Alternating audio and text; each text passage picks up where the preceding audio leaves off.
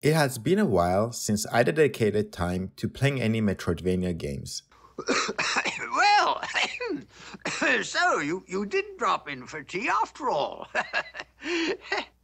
Oh, you are a bit late, you know. As medical school tends to drain my desire to explore new things. However, one game caught my eyes on the Steam homepage when I was trying to launch CS2. Upon taking a closer look, I decided, why not? Let's give this game a shot. After all, my girlfriend is currently in the process of completing Hollow Knight, and watching her struggle night after night subconsciously influenced my decision to purchase this game. He's back!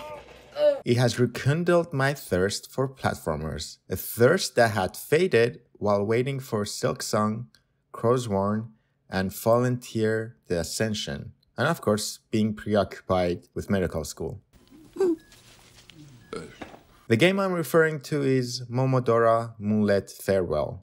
So today I will briefly discuss the aspects I did not like about the game, the things that I enjoyed, and ultimately provide my verdict on whether this game is worth its $16.99 price tag. Before delving into it, I want to emphasize that this is my personal opinion, and Momodora has its own set of pros and cons that may be viewed differently by players who have experience with older Momodora games. So what I perceive as flaws may be considered perfection by others.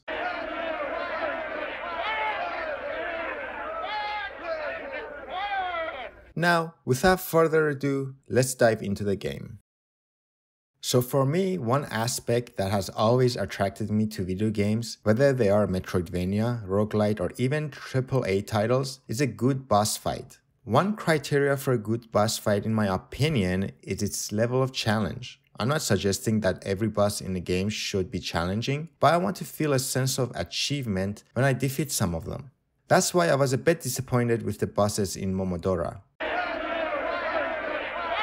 Now, don't get me wrong, the game is beautiful and the bosses are creative, but they are just too easy. They always make a noise and a flash before they attack, so you can easily dodge or block. And they don't even mix up their attacks, they just repeat the same pattern over and over. It is like they are begging to be hit.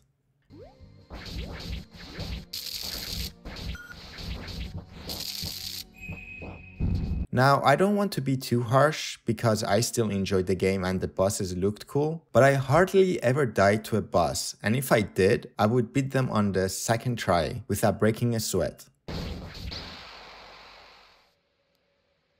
You might say, well, why don't you play on a harder difficulty? But the game only has normal mode for the first playthrough. Maybe there are harder difficulties in later playthroughs, but I wish it was more challenging from the start. While the bosses in Momodora are easy and predictable, the game tries to compensate for this by making the regular mobs more annoying and persistent. However, this seems to be a misguided approach by the developers. I mean, for instance, the enemies in this game respawn every time the player leaves an area. This creates an unnecessary inconvenience that the developers could have easily avoided. I failed to see the rationale behind this design choice, and I believe that it would have been preferable to only respawn enemies when the player rings the bells. For context, the bells are basically checkpoints in this game. Now, this would have been more consistent with the storyline too. The developers could have also introduced a mechanic where the number or strength of the enemies would depend on the number of times the player rings the bells. This would add some challenge and strategy to the game. Perhaps this feature was inherited from the previous Momodora games and it is part of the game's identity. Nevertheless, I often found that this disrupted the flow of the game, especially compared to other platformers where enemies do not respawn unless the player dies or restarts the level. This often resulted in my frustration as I had to explore and revisit multiple areas, and clearing enemies at one point became a tedious task. While grappling with the respawn issue and its impact on the game's flow, there was another aspect that added to the perceived difficulty in an unconventional manner. Another example of how this game became more difficult in the wrong way is the fact that you can't teleport to every bell station aka checkpoint, even after unlocking the ability to teleport. This may be a little difficult to hear. Okay, Dave? Give it to me straight. Dave, I'm afraid you can't teleport. I might be missing a part of the story as to why I was unable to teleport to every bell. Otherwise, it was another unnecessary annoyance that made the game longer for no good reason. And maybe again, this is another mechanic passed down from previous Momodora games, and I wouldn't know about that. But anyways, these were the only negative things I have to say in my 8-hour time it took me to beat the game. So now let's move on to what I found to be good things. Okay, so this game is beautiful. Of course, this is probably a niche opinion, since when my partner saw me playing this game, her reaction was as if I had lost my mind. Ultimately, I said what I said, and I meant what I said, and I'm a go. Nevertheless, this pixelated game with its non-linear level design had me hooked. And to be honest, the game is not completely non-linear, but there were many times when I almost got overwhelmed by the number of routes I could take to move forward, which is a good thing for me. I like to being overwhelmed with many choices. And of course, I was hoping not to forget to come back and explore the other routes.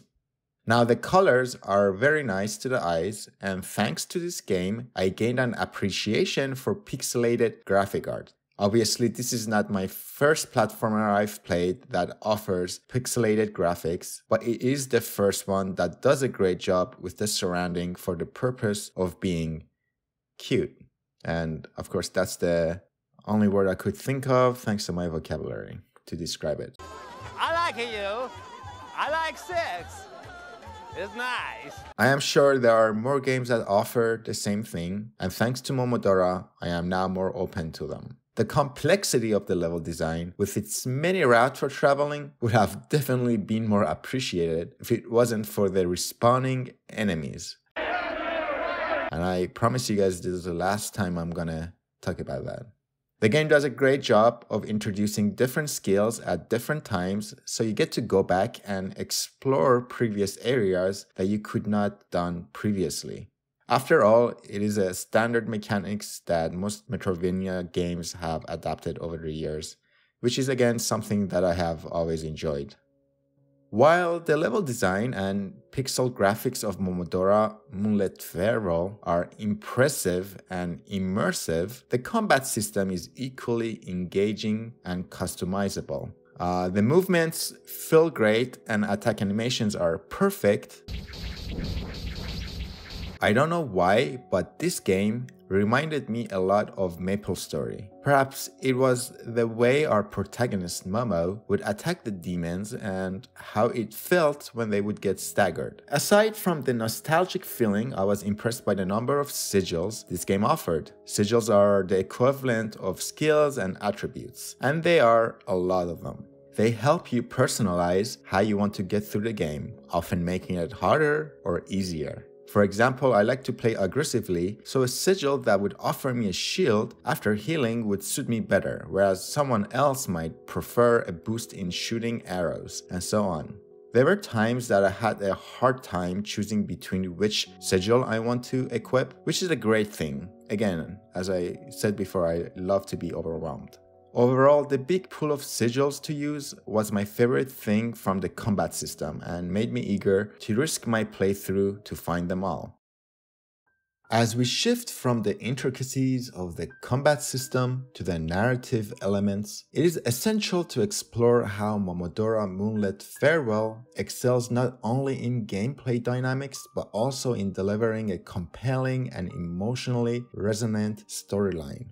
The way that Momodora presented its story was quite enjoyable. It was simple and easy to follow. The story was conveyed through various means, such as conversations, writings, and more. Another nice touch was how emotions were portrayed through texts, something that I do not see often enough in the platformer genre. Throughout my journey as Momo, I was able to understand when she was angry, sad, frustrated, happy, and embarrassed, which made it easier to appreciate what she's going through. Furthermore, side conversations between Momo and her friends were a nice touch, especially since a good number of them were about things other than the main story, cause this allowed me to connect with Momo and her world, and I appreciate that.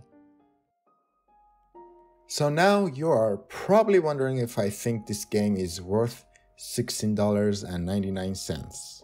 Of course, if you understood anything through my thick accent right now, I would be amazed. But anyways, Momodora is a beautiful game with an easy story to follow. For a platformer, it does an amazing job connecting you with the world and our protagonist Momo. Its level designs are complex and do not feel linear, but is it worth $16.99? Well, my short answer is no, but don't get me wrong, Momodora Moonlit Farewell is a fun game, and during the 8 hours it took me to beat this game, I was thoroughly entertained. Nevertheless, the main game is too short in my opinion to be worth $16.99. After beating the game, you do have the option to revisit all the boss fights in nightmare mode, which the game times you. I believe this was a great addition for a lot of players, but that was not something I was interested in. With all that said, if you have the money and plenty to spare, sure, go ahead and pay the full price. Otherwise, I believe you should wait until it goes on sale to buy the game.